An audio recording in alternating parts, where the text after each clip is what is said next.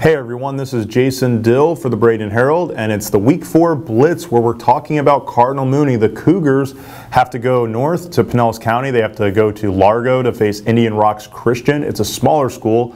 Indian Rocks Christian is a 2A program while Mooney is a 3A program.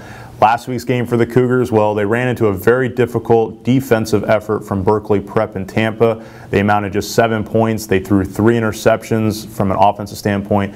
Emerging star, though, is Bryce Williams, the running back. Head coach Drew Lascari for Cardinal Mooney. He pointed out Williams as being that guy that they needed a big season from and needed him to be that breakout star. He's finally healthy, and he threw a touchdown pass last week. They fell 14-7. I expect this one to be kind of a closer game because what you have for Mooney, what they're going to have to do is they're going to have to stop the running game.